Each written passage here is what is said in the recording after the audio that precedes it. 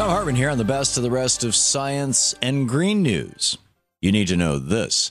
We've known for decades that free trade agreements are bad news for American workers.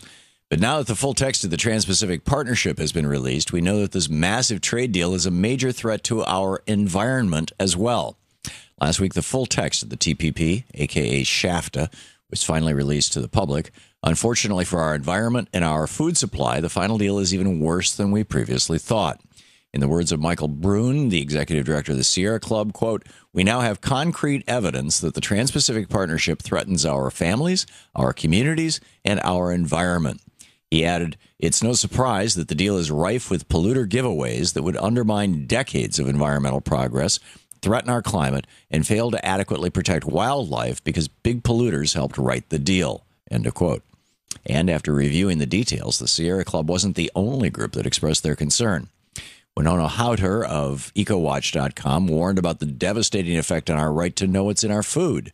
She said, quote, "The language included in the TPP is more aggressive than previous trade deals and provides broad new powers for other countries and foreign corporations to challenge U.S. food safety and food labeling measures," end quote.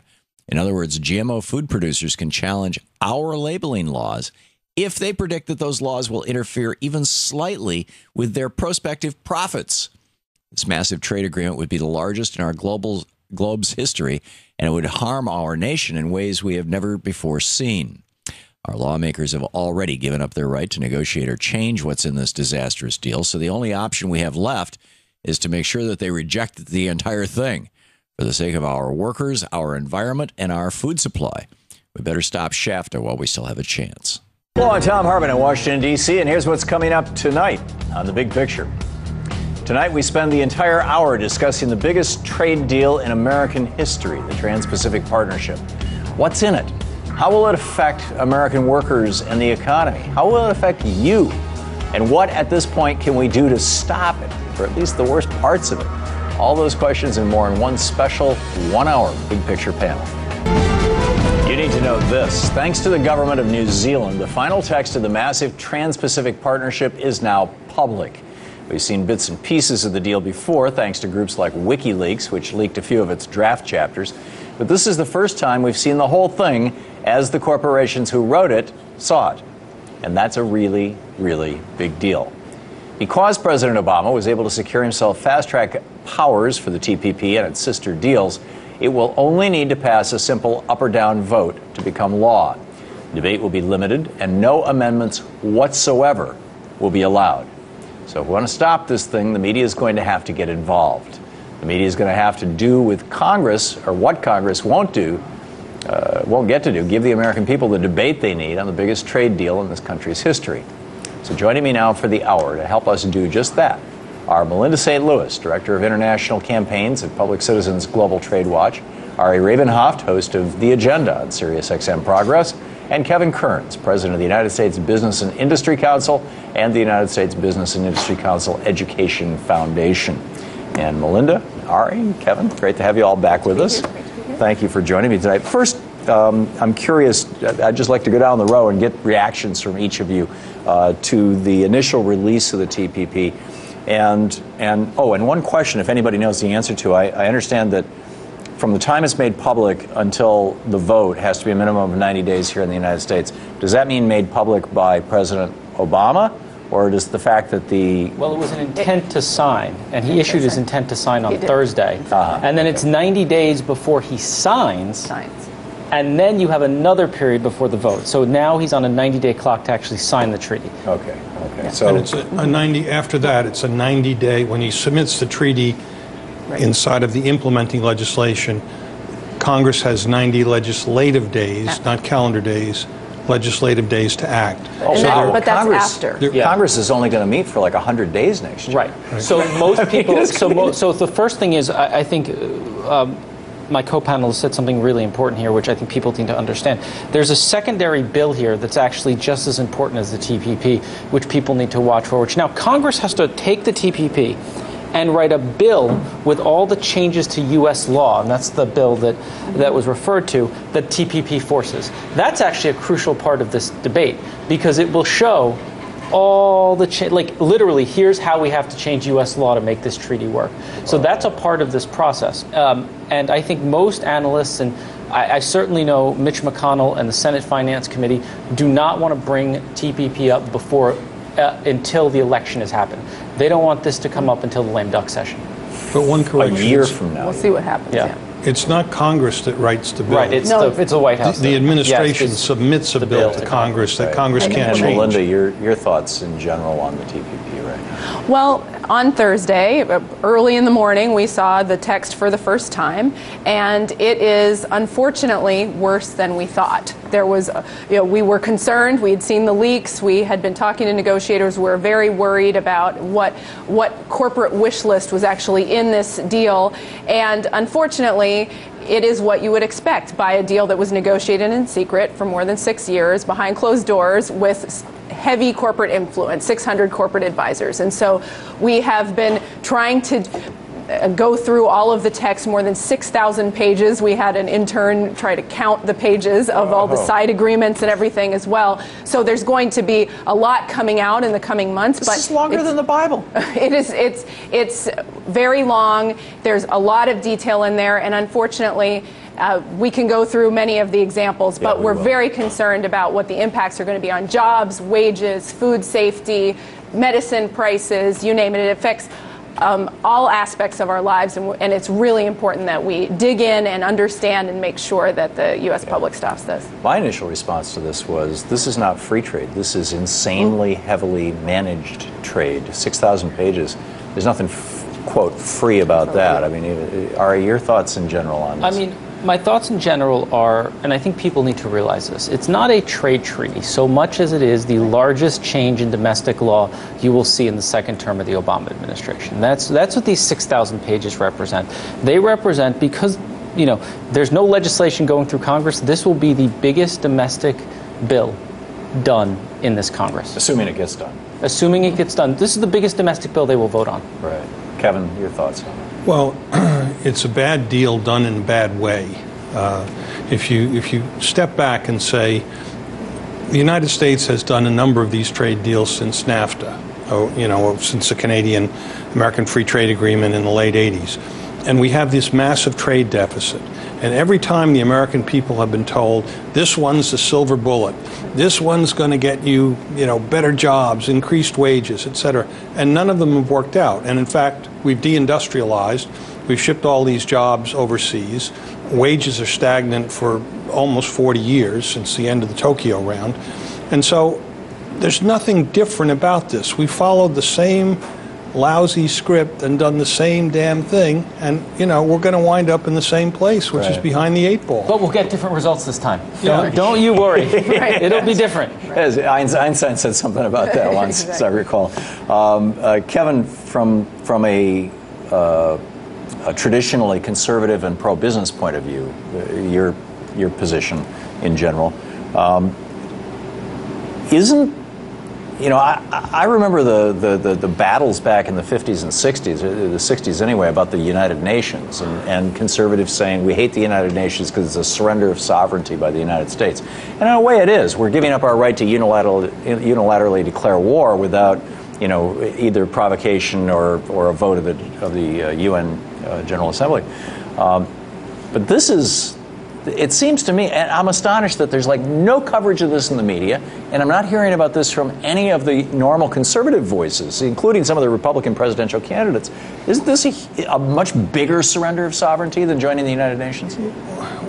Well, it's I don't know how big it is, but it's pretty big. I know it's bigger or lesser than the United Nations. But there's a new commission, the TPP, Trans-Pacific Partnership Commission, that's going to exist in perpetuity, that's going to be unelected international bureaucrats who are going to be able to change this treaty on an ongoing basis as we go forward.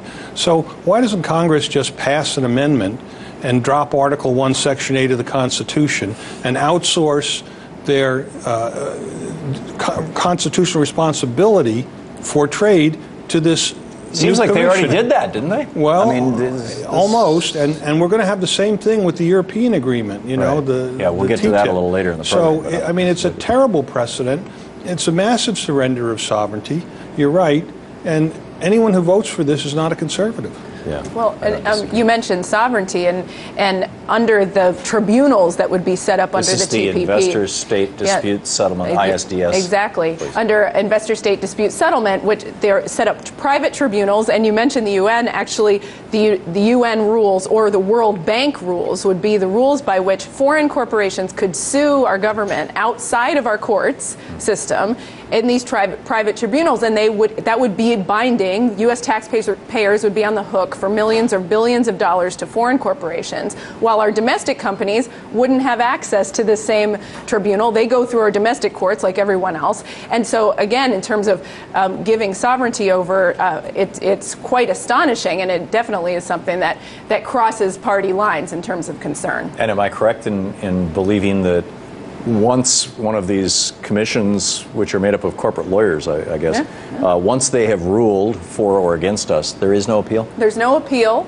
And in fact, the U.S. Trade Representative recently said that he didn't even support the idea of appeal. Really? A European Commission, in their proposal, has put forward the possibility of an appeals process, and that's not even on the table here in the TPP. Okay. And so there's no appeal, there's no precedent. These aren't judges. They're not bound by the kinds of conflict of interest rules that we expect for judges. They often rotate between representing corporations one day and serving on these arbitration panels the next day. And they're paid by the hour at corporate rates. So there's this huge incentive to have these cases go on forever. Or for long periods of time, where they're earning corporate rates at the time. And so that's why we've seen an expansion of these types of cases under past deals that have attacked bans on toxic substances, environmental policies, wage policies, etc., and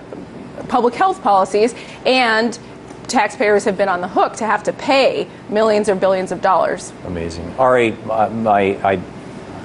I should probably have pulled it up, my little pocket constitution, but my recollection is that the 6th or 7th Amendment, whichever one is, a trial of jury, a jury trial, I think it's the 6th, speedy trial, jury trial, and no severe punishment, maybe it's whatever, that it starts out by saying something like, in any issue where more than $10 is at dispute, there's some amount in there.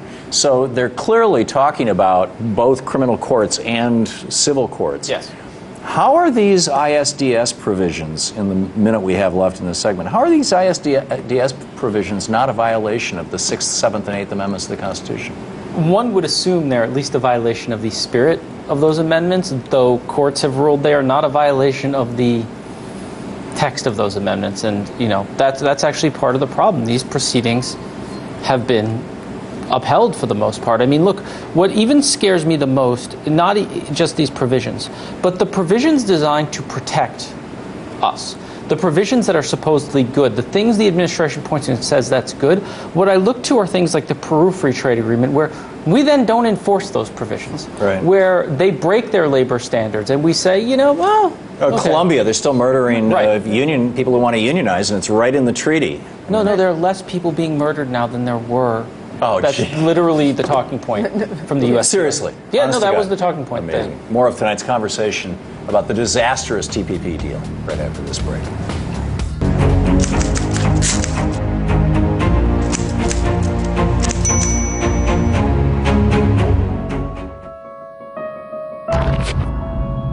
RT America viewers are smarter.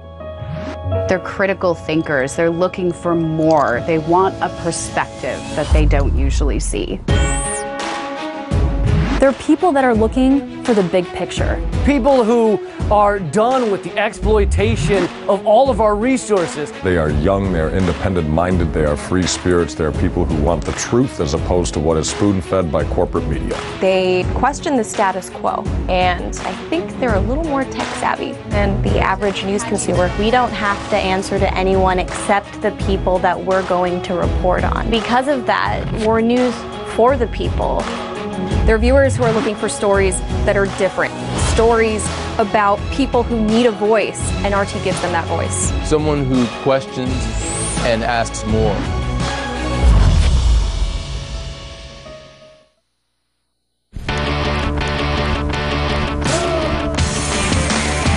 I'm Wolf experts are you're in the situation. I'm now for the ridiculous. Elect Republicans and they will burn place down. This is my problem with liberals.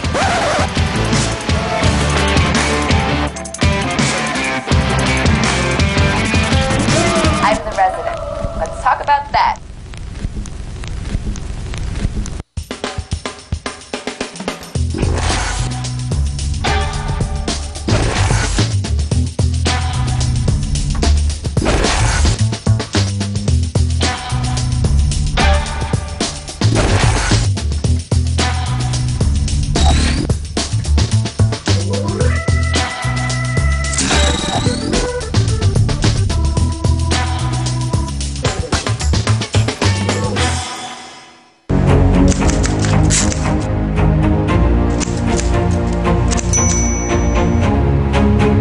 Welcome back to The Big Picture. The TPP is a massive deal and would impact hundreds of millions of people in 12 different countries with wildly different cultures, histories, and even political systems.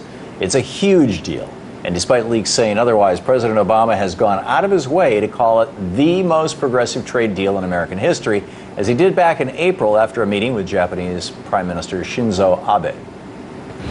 This will end up being the most progressive trade bill in history. It will have the kinds of labor and environmental and human rights protections that have been absent in previous agreements. It's going to be enforceable. It's going to open up markets that currently are not fully open to U.S. businesses. It's going to be good for the U.S. economy. And because I always believe that good policy ends up being good politics, I'm confident we're going to end up getting the votes in Congress. But is all that wonderful stuff actually the case? Does the TPP really protect workers and expand markets all at the same time? And what does the final text of the deal say about it being the most progressive trade deal in history? Let's continue with tonight's panel discussion. Still with me, Melinda St. Louis, Ari Rabin-Havt, and Kevin Kearns. Melinda, as far as I can tell, the TPP is not so much about manufacturing. There actually seems to be very little about manufacturing in here. There seems to be a lot more about banking, about intellectual property rights, about pharmaceuticals, about foodstuffs. What does that tell us about the TPP and whether or not it's actually even a trade deal? Well, I think that's a very important point. Of the 30 chapters of the TPP, there are only 6 that have to do with traditional trade issues as you would imagine them. The rest have to do with with regulations, but what they call behind the border policies, which are basically our laws. And what we've seen, unfortunately, in the text, as I mentioned, it's worse than we even thought before. We see an expansion of the failed model under the North America Free Trade Agreement, or NAFTA, that pit U.S. workers against workers in other countries, this time with Vietnam, where workers earn 65 cents an hour, as well as other countries such as Malaysia, that has a huge problem with human trafficking, modern-day slavery. And while there are side letters we've seen around labor action plans, like what we saw under the Colombia Free Trade Agreement that was never enforced, right. We are very concerned that this continues that race to the bottom that depresses wages overall, because it's not just the people whose jobs are offshored, right. but the fact that what that means is that the middle class is now competing against these workers in other countries, and it leads to an overall depression of wages and an increase in income inequality in the United States. Right. We've seen this for years and years. Ari, in your opinion, what specifically is the TPP going to do to wages and jobs in the United States? Well, I think it's going to ship jobs overseas. I think what you have to think about, and I think you hit the nail on the head, when you said it's not a trade treaty, what it is a trade of industries, right? We are basically saying we're going to favor our pharmaceutical manufacturers. Certain content producers receive favorable status. Hollywood, basically. Hollywood. Also some other owners of intellectual property who exist in this country will receive favorable status while giving up other industries. And the thing is, Americans, when they hear trade, right, they think about, to describe it in like a technical way, not how they think about it, like the Baltic Dry Index. They think about the ships with the containers moving around the world. That's not trade today. And look, this treaty recognizes that Trade is money moving between banks all over the world. Trade is financial services. Trade is Hollywood. Trade are all these industries. But the point is, those industries don't employ, a lot of those industries don't employ the middle class in Iowa. Those industries don't open up factories in Michigan. Those industries you can't have a country that doesn't build anything.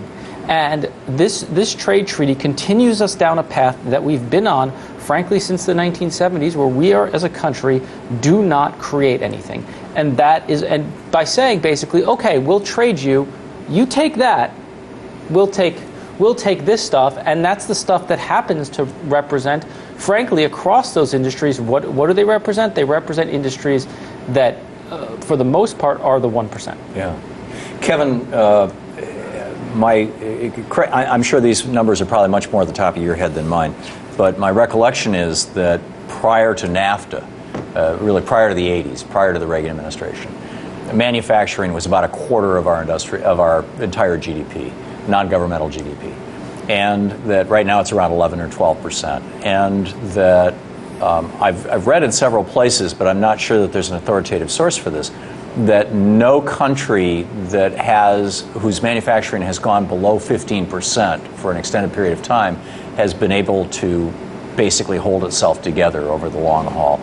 Your thoughts on all that, and do I have any of that right or wrong? Yeah, no, you're absolutely right, and Ari is right too. So we're all right here. I mean, except those of us who are left. Anyway, the point is exactly correct that manufacturing and finance have switched roles in the American economy. That's why this deal is not about manufacturing and trade as normally thought. Right, and finance has gone from about 6% of our economy to around 14% of my recollection. Or even higher, I think. But you know, and manufacturing, which is a wealth-generating activity, has really been clobbered by these international trade deals and by our inability to deal with currency manipulation, to deal with foreign value-added taxes, so many other things. So a basic economic textbook will tell you there are three ways to create wealth: manufacturing, resource extraction, and agriculture. You know, you take a bunch of trees, you clear the lot, there's a lot of work, you plant stuff, you get a crop, you can sell it. Right. Manufacturing, you take some iron ore and you do this and that, and all of a sudden there's a car.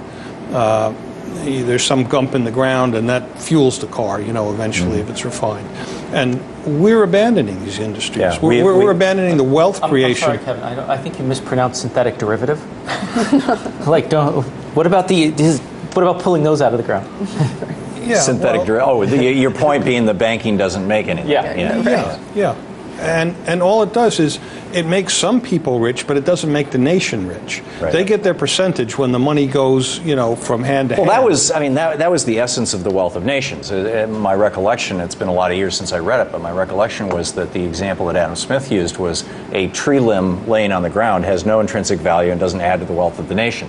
But if you apply human labor to it, you carve it into an axe handle, you now have created $5 or $10 worth of value, which is now part of the national wealth and can last for several generations before that axe handle is, you know, used up or rots out. And the person who transforms it has a certain skill and is worth more in terms of wages than the person who can't transform it. Right. So we're losing not just manufacturing, but critically the know-how. You know, how to do things. How do you set up a production line to do this or that? You know, what skills do you need to employ there? What type of machinery? It's all going. And those aren't easily buildable industries. Like, we don't produce right now our own drugs. Like, we have a pharmaceutical industry, but our antibiotic supply is mainly supplied out of Asia.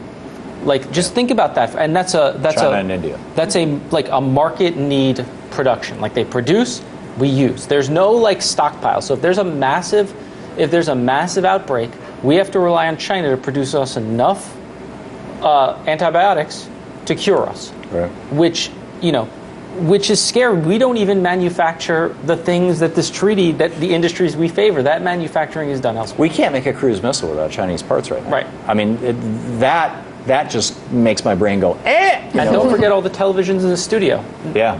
There's not a single place you can make the glass for those televisions in the United States. It's all in South Korea, Taiwan, China, Japan.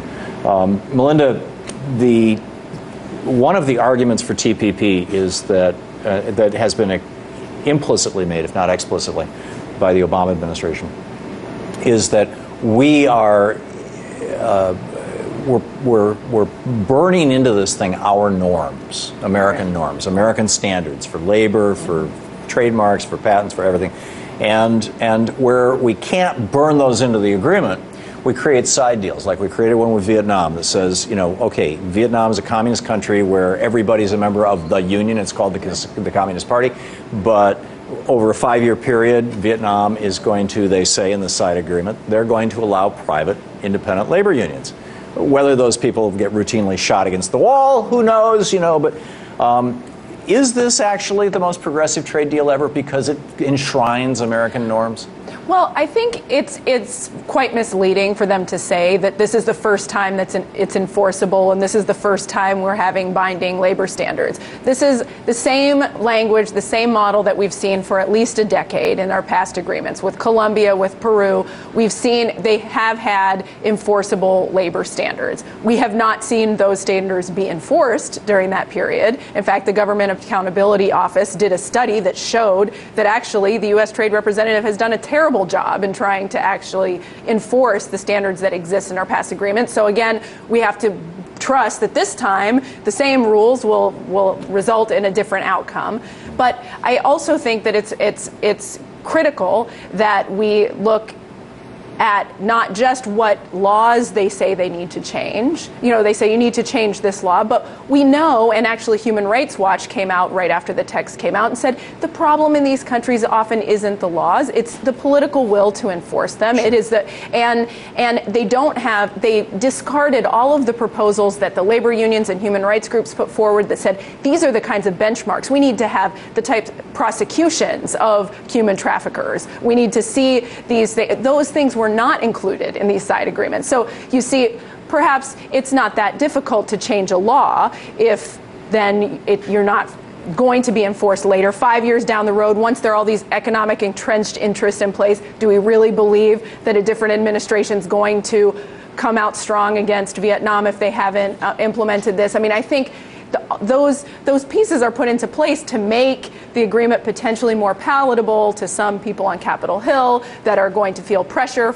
But when it really comes down to it, that's not what this agreement is about. It's about expanding the role of capital, the corporate wish list that is embedded in this agreement, and that will affect our daily lives. It's basically creating an international corporate infrastructure to manage pretty much all business on the planet. Is that in the minute we have left?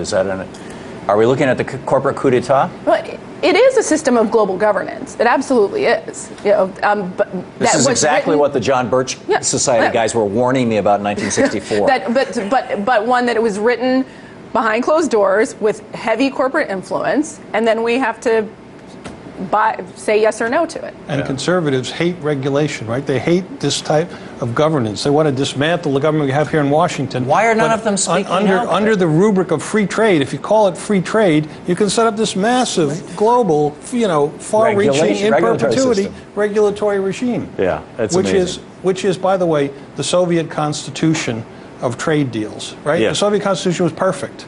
This is perfect. The Soviet Constitution was incredibly progressive. More of tonight's conversation about the disastrous TPP right after the break. I'm Jesse Ventura, and I bring you the truth, loud and clear. I was a Navy frogman, a professional wrestler, and the governor of Minnesota. Now I'm taking you off the grid. Join me every Friday for Off the Grid on RT. Question more and stay vigilant. I'm Thom Hartmann, and you're watching RT America. The United States is now officially an oligarchy. What happens if this guy becomes president? He has completely succeeded in falling down Alice's rabbit hole and flipping reality upside down. Question more. I want you to look at what is going on in downtown America. Many couldn't help but think that it was a military force, not a police force. Tanks, combat gear, assault rifles. today's breed of American law enforcement is dressed in riot gear. Is the U.S. now in a war against its own people? We're being militarized. Police forces are arming their law enforcement agents with weapons of war. What politicians do is something we don't do. They put themselves on the line, and they get accepted or rejected. So when you want to be president, why would you want to be? Why would someone want to be president? What's it like to be president? What's it like when the phone rings at 3 in the morning? Can't be a good call. I'm interested always in the whys and the hows. And Q Larry. Question more.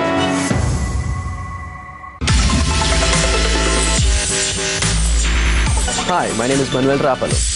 RT, it's just smarter.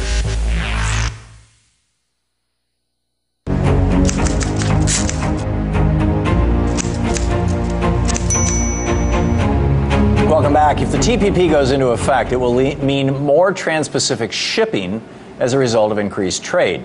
And increased shipping will mean more carbon being burned into our atmosphere. But despite that, the phrase climate change does not appear even one single time in the TPP text's chapter on the environment or anywhere else. That's just the tip of the iceberg in terms of how weak the environment chapter is. According to Matthew Rimmer, a professor of intellectual property and innovation law at the Queensland University of Technology, the agreement has poor coverage of environmental issues and weak enforcement mechanisms. There's only limited coverage of biodiversity, conservation, marine capture fisheries, and trade in environmental services.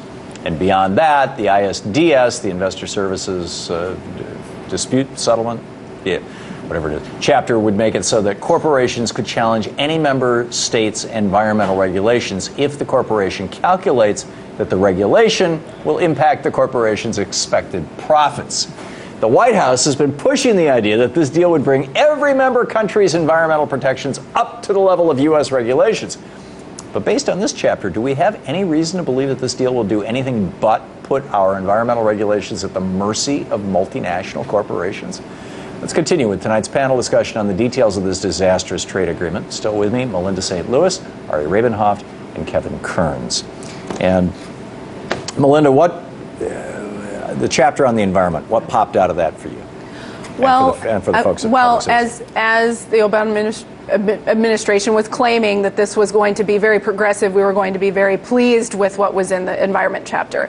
So far, almost all of the environmental organizations, Sierra Club, Defenders of Wildlife, National Resource Defense Council, some that have even supported these agreements in the past have said that this is extremely weak. There are some new provisions that talk about different conservation goals, but the language in them is vague and it's non-binding, even though the chapter itself is enforceable, but it matters what the standards are, of course, and so it falls far short, and in fact, it's even a rollback of even past agreements that were negotiated under Bush for the environment. I saw one phrase that had to do with fisheries. There's a problem all around the world with fisheries being overfished and fish populations crashing and whatnot, and part of the problem is pirate fisheries, and part of the problem is just countries just fishing way beyond what's, and it said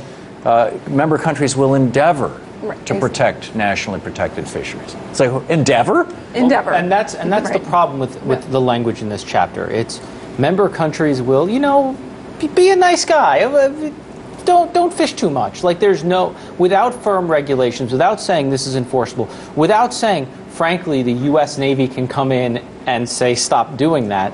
Right? If you wanted to actually have a chapter that stopped fishing, you would basically say that our Navy could basically tell your fishers to stop doing what they're doing, right? That's not what this says. Well, and if you compare, all you have to do is compare it with the intellectual property chapter. Yep. In the intellectual property chapter, there you see they actually lay out that you have to have criminal penalties for small-scale copyright violations, written into your national law. And you're obliged to do takedown notices. You're obliged to turn over information. You're obliged to do all these things. You look at the environmental chapter, it's like, be a nice guy.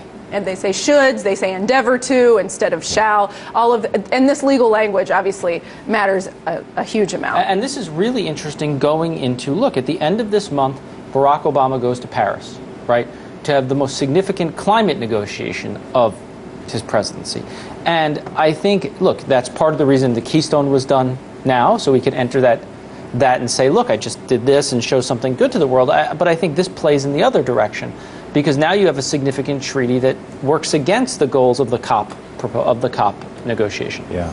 And may I just say one thing about, you know, a year ago, the environmental movement was hailing the agreement with China when Obama was in Beijing, and there was an agreement to reduce carbon emissions. Right. This week we find out in the New York Times report that China was underreporting the amount of coal it was burning by 17%, which means that all this fanfare from last year is out the window.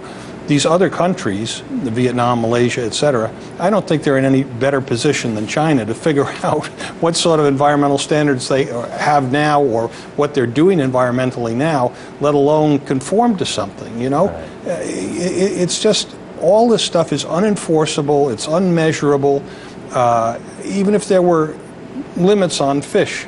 There are limits on fish, right, in certain fishing banks right now. It's not unenforceable. That's where I just will slightly disagree. If we wanted to enforce it, it's enforceable. The copyright provisions of this trade treaty are enforceable. Let's just stay with fish. People cheat, countries cheat on fisheries all over the world all the time. They're still using dynamite to fish with in the Philippines.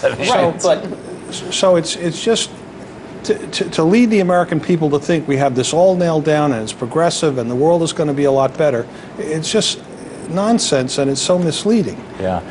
I take your point on the specificity. It's not there. But my point is, if you want to enforce something, you can enforce it. But when you don't want to enforce it, you can make excuses, and it's very clear from the writing of this treaty that there were certain chapters where people came in. The pharmaceutical chapter, very clear about extending patents and what's enforceable and what's not in terms of generics. The IP chapter, very clear about the penalties that you as a IP provider will face if you have content on your site that you're not dealing with. IP meaning intellectual property. Yeah. Yeah, and it makes it to the point where, as a guy who's on the air, and I might read a paragraph out of a New York Times story or something to my listeners. I mean, at what point does that become a crime?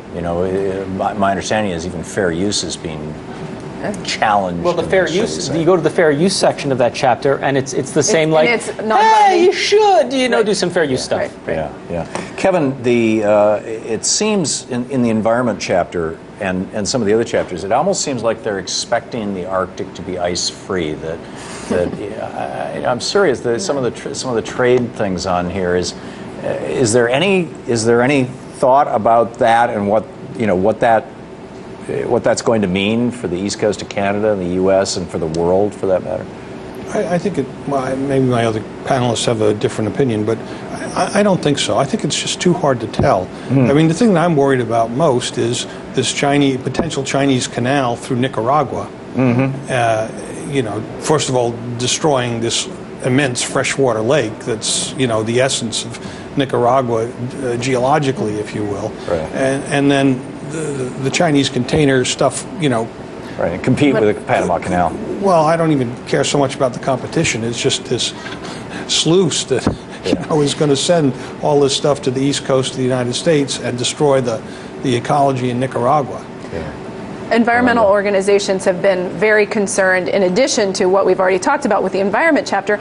The environment chapter, as I mentioned, I think it's more window dressing. When you look at the agreement as a whole, what you said at the beginning of this segment about increasing shipping and there's going to be huge more pressure to frack throughout the United States because the price of liquid natural gas in Japan is much higher. Under TPP, all of the exports of LNG or natural gas would be automatically approved from the United States. That's part of what would be included. So again, there would be this huge so much for push. The people in Longmont, Washington, huge who are pressure to frack, to get natural gas out of the ground. Obviously, there's the concern around the investment chapter where polluters are able to actually challenge local ordinances to protect the environment, or green energy policies that we put in place in the future could be challenged if it affects the future profits of these of foreign corporations. And we would be expanding the liability by double. Basically, there are currently 9,000 corporations under our past treaties that have access to ISDS. There would be 9,200 more just under TPP of foreign corporations, Japanese corporations, and others that could use this. Who can sue us. Can I just put a bullet on outside our something courts? Melinda said that I think is just important for people to realize. If you want to export liquid natural gas, you have to get a permit essentially from the State Department. It's a process, and you might not get it. Under TPP, it's literally just a rubber stamp. The State Department has to say yes to you if you're exporting to a TPP member country, which will ultimately include China and right now includes Japan. So it's literally boom. Is that going to mean to any of you? Is that going to mean that I was living in Portland, Oregon when they were having battles over whether an LNG port was going to be put in there, and in Longmont, Washington, on the Columbia River, just up the road from Portland, same deal. People out there protesting, tying themselves to things. Because if the TPP passes, will they go in and say to the gentle citizens of Portland, Oregon, sorry, you no longer have the right to determine what's going to be on the Columbia or the large point is this is a regulatory regime that supersedes U.S. law and U.S. democracy. That's really the larger point here. We're just giving it all up for the benefit of a certain number of multinational corporations and investment banks, etc. And we're just doing away with our laws and our regulations and our rule process in favor of this globalized scheme. Wow. Clearly the fingerprints of the fossil fuel industry are all over this thing. What's this going to do to petroleum prices, to energy prices? Or does that even matter? It seems to me that the biggest consequence of this is the way it's changing our legal system. Yeah, I mean, the petroleum price thing, look, China's economy has slowed down, which is what's actually depressing petroleum prices around the world. Along with other basic commodities. Right. But look, I think Kevin nails it. Look, if you want the ability for the elected officials in your country to make laws for your country, this treaty takes a piece of that away. And look, I'm actually a globalist by nature. Like, I'm actually fine with it. But I'm a globalist in a democratic sense, right? This is not democracy. This is a group of people who get to sit on a commission that's established in perpetuity that will get to make decisions for you and I, where we have no electoral recourse, where not even our elected officials have electoral recourse over it. And I think that's an important point, getting back to what you said earlier about whether these are our rules, that we need to put our rules in place so that China or other places don't dictate the rules. Right. That was the argument. But whose rules are these? Again, do we really want the rules to be set by a small group of corporations who have access to negotiate this behind closed doors outside of our democratic process? We would argue that's certainly not our values. Those aren't our values that we want to be exporting to the rest of the world either. Right. So each of these individual issues that we've discussed so far tonight, they would be the subject of extensive hearings and debates and maybe gridlock in Congress, if it were done within the framework of American democracy. Specifically in the Senate, because this arguably should be a treaty. Yeah, right. But the point is, this is executive legislating. I mean, the Obama administration has completely bypassed Congress and, presenting it as a fait accompli. I mean, any individual chapter here would not take 90 legislative days. It would take forever. Yeah, and Congress we're going around Congress too. More of tonight's, with the fast track, more of tonight's conversation about this disastrous TPP right after the break. About your sudden passing, I've only just learned. You wore yourself thin, taking your last wrong turn. Your act got up to you as we all knew it would. I'd tell you I'm sorry, if only I could. So I write these last words in hopes to put to rest these things that I never got off my chest. I remember when we first met, my life turned on each breath. But then my feelings started to change. You talked about war like it was a game. Still, some were fond of you, those that didn't like to question or argue. And I secretly promised to never be like you. It's said one does not leave a funeral the same as one enters. The mind gets consumed with death, but this one quite differs. I speak to you now because there were no other takers. To proclaim that mainstream media has met its maker.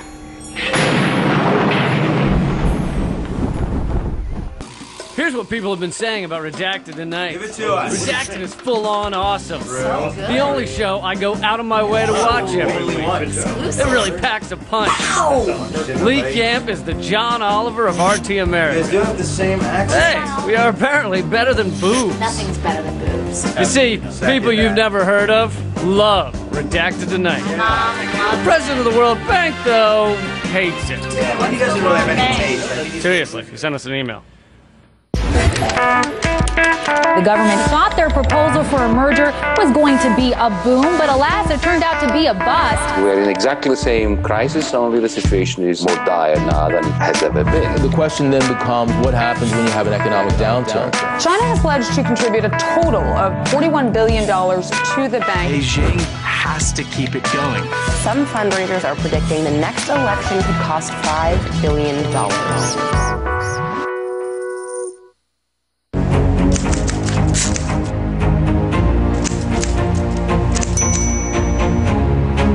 Welcome back. It's not just our environmental protections that are likely to be undermined if the TPP is put into effect. It's also our food safety standards.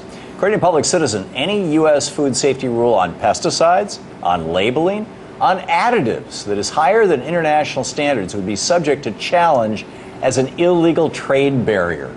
And that wouldn't be without precedent under so-called free trade agreements. Under the WTO, the U.S. has been sued by both Canada and Mexico for our country of origin labeling laws. The law was challenged for violating free trade, and earlier this year, the WTO ruled against the United States' appeal to keep our country of origin labeling laws for beef and pork in place. We lost.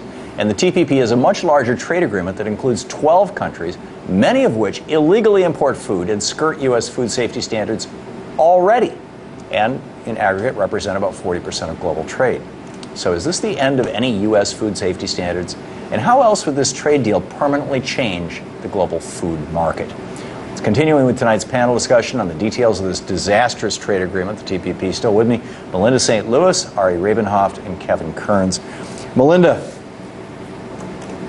I don't know how to say this without just saying it. Human poop, right, feces, and shrimp. What's the association here, and why should anybody be thinking those two things when they think of TPP?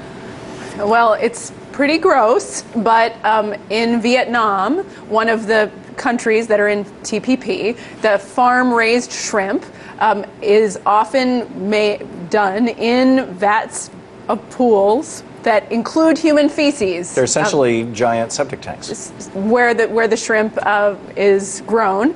And currently, there is imports of Vietnamese shrimp and from other TPP nations as well. Only 1% of seafood imports are inspected at the border, and the TPP would vastly increase the volume without increasing the number of inspections, and it would make it more difficult. It actually would empower corporations or the firms to challenge when at the border, when border inspectors actually hold imports at the border for concerns, they actually have a rapid response mechanism where they can challenge it and get it out more quickly. So it vastly expands the concern around food safety of seafood imports. So the challenge would, in other words, if an inspector is inspecting a boatload of shrimp and starting to get some uh-ohs, at that point the importer can say, I challenge that, right. And boom, the next day that shrimp is being consumed by American consumers, even though it's going to be another 3 days before the lab's reports come back that it's filled with human poop 101. And it's a huge danger. What every member of Congress who votes for this is going to say when their constituents get right. E. coli. Yeah. Right. Look what's gone on at Chipotle. Right. They've had a huge E. coli outbreak. Our agricultural inspection systems, as they are not good enough. Very clearly in this country. Somebody's constituent is going to get sick because of this. Somebody's constituent is going to get gravely sick because of this. And any member of Congress who votes for this bill is voting for a treaty that does allow their constituents to get essentially, and it's not just shrimp, by the way. You go through hundreds of types of food that we import whose sanitary conditions, how do we put it, not necessarily what we would like to see. Yeah, like using septic runoff as fertilizer for fish farms. I mean, this is just... Well, we do that in the Midwest with pig farms right now, but that's a whole different story. That's pig farms. What? Yeah, that's pretty gross, the pig farms, too. It's pretty gross. And this week, John Kerry invited Russia and China to join the TPP. Now, the last time I checked, we were sanctioning Russia for the seizure of Crimea and for its activities in East Ukraine. And we have a big problem with their presence in Syria. But we're inviting them to join the TPP and China to join the TPP. And the argument with regard to China has been, we need to do this with these 12 countries before China does, so we can control trade before they do. Yeah, well, the Politburo, unlike our U.S. Trade Representative Michael Froman and Barack Obama, the Chinese Politburo did not attend Harvard Law School. Right. So it's not a rules-based country. It's not a law-based country. It does what it wants, and it's not going to be bound by whatever rules are in TPP. But connecting it to the food safety point, we know what safety is to the Chinese. So if the Chinese dock into this agreement and we see the polluted products of all sorts. I was just talking to some people from mainland China this week, and they were telling me we stock up on infant formula when we come to the United States. We get as much as we can because it's, the chances are that it's going to be poison in China are fairly high. So sure, let's have the Chinese in and see them just blow the food safety stuff out of the water. Yeah, we had a cat I'm convinced was killed by eating Chinese cat treats, because then he got kidney failure, and it was like there was that chemical that was contaminating them. It was nuts. You wanted to say something? Well, I was not directly related to the food safety issue, but China actually doesn't need to be docked onto the TPP to gain benefits already. Under the rules of origin that were negotiated, actually the rules of origin for auto parts, for example, are way lower than they were under NAFTA. So now a car could have 55% of Chinese parts and still be considered a made in TPP vehicle. To be able to benefit from TPP, the tariff negotiations. And so while the administration continues to talk out of both sides of its mouth when it talks about China, because on one hand we need it to contain China, on the other hand they're inviting China to join. China's already benefiting from not even having to abide by some of the rules that are in there. But I think that's a critical issue as well. The Japanese supply chain. This is an excellent point. The Japanese supply chain for their automakers extends to China, extends to Thailand, non-TPP members. So apparently one of the really big economic problems in the United States is Toyota is not selling enough cars and trucks in the U.S. And we're going to help them out by not holding them to a higher standard and allowing them to bring parts manufactured in China, Thailand, elsewhere, incorporate them into their cars, and sell those cars even more cheaply in the United States. So, we don't really need an auto industry. Obama claims he bailed it out, right, in the saving General Motors and what's now Fiat Chrysler, and now he's undermining them again. This is such a contrast to 1935. Franklin Roosevelt looked around and said, what we have here is a failure of aggregate demand. In other words, the thing that drives an economy is people buying things, and nobody has the money to buy anything. And when they do buy something, the money might be going out of the country. And so they passed the Buy America Act. I mean, it's still on the books. And it said that any government purchases had to first be sourced to an American manufacturer. Bye-bye. And, in that Buy America Act, there was a provision that allowed the president to waive it during times of crisis.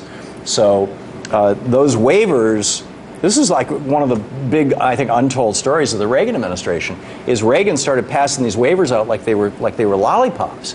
Companies come and say, we're a government contractor, but we don't want to buy American-made stuff. We got to buy computers made in China, for the NSA or whatever. And ever since basically the Reagan administration, we've completely ignored the Buy America Act. And as a result, the percentage of American-made goods that are being bought with the U.S. tax dollars for government things is There are collapsed. TPP sections that address government procurement. So let's say we pass an infrastructure bill that says like we're going to build, let's say we do Bernie Sanders' infrastructure bill, you couldn't guarantee that that asphalt is made in the U.S. You couldn't guarantee that the steel that we need is made in the U.S. You couldn't even stop a foreign company from coming in and bidding on the job and bringing their own asphalt from China. Yes, and under this treaty, you are absolutely right, and that's a huge problem. So basically, if we did a stimulus package after the TPP, it's stimulus for the world. That's right. That's right. Well, it has been to a large extent since the 1980s, just because of our insane trade policies. And this is why the TARP didn't work. The stimulus bill at the beginning of the Great Recession. Right. Because so much we don't make anything, or we don't make enough of stuff anymore, and it all hemorrhaged overseas. And now they've opened the door about as wide as it can go. Ari's right. Yeah. It used to be the dollars would cycle through our economy 15, 18 times. Now it's down to 2 point something. It's called the volumetric effect of money in an economy. It makes everybody richer. Right. Well, and I think people should just understand what this means is when we're talking about procurement, we're talking about our tax dollars, how we're going to spend our tax dollars. Are we going to spend our tax dollars to support local jobs, to support our neighbors and to stimulate our economy and to create more jobs? This has been an important job creation program in the United States. And TPP is basically just saying this isn't important anymore, that we will not stimulate our own jobs with our tax dollars. Right. We need to do that elsewhere. Now, I understand there's some kind of special deal in here for Monsanto and DuPont in the agriculture sections. Does anybody know anything about that? Stump me on this one. Yeah, I haven't gotten to that yet. All right. Well, I'll have to. I believe it, though. Yeah. Let's talk about the Transatlantic Trade and Investment Partnership. Kevin, the TTIP, what is that? Where is it coming from? And why do we need to think about that in a context of a conversation about the TPP? Well, the TPP, should it unfortunately pass, when your viewers need to light up the switchboard from now, until the end of the Obama presidency and this congressional session, saying don't pass this thing. Right. But it will set the model for a similar type of trade agreement that the United States is negotiating with the European Union. Fortunately, we know more about that agreement because the Europeans don't keep it as secret as our own administration does. Our own administration doesn't want us to know what's in it, lest we should become upset. Right. So we will have a massive percentage of the global economy under these regulatory schemes that favor multinational corporations, banks, investment houses, etc. I mean, So you mentioned earlier about the John Birchers and the UN, etc. I mean, this is worse than their worst nightmare. Their worst nightmare. Yeah. Well, exactly. the TTIP actually would go even further in the regulatory field, as far as we understand, than the TPP. There's a whole chapter that's being negotiated on regulatory cooperation that would give industry on both sides of the Atlantic an early way of interfering with regulations or laws even before they're initially proposed on either side of the Atlantic, to be able to weaken, water down, delay any safeguards or protections that we want to put forward. And it's quite concerning. Last 15 seconds, Ari. Everyone should call their members of Congress starting now through the end of the year. Kevin's absolutely right. That's... we can beat this. There's Orrin Hatch has come out against it for the wrong reasons, but we need to... How do we get this in the media? That's the thing. Anyway, Melinda, Ari, Kevin, thank you all for joining me today. It's a great conversation. And that's the way it is tonight, Monday, November 9th, 2015. And don't forget, democracy begins with you. Get out there, get active, tag, you're it.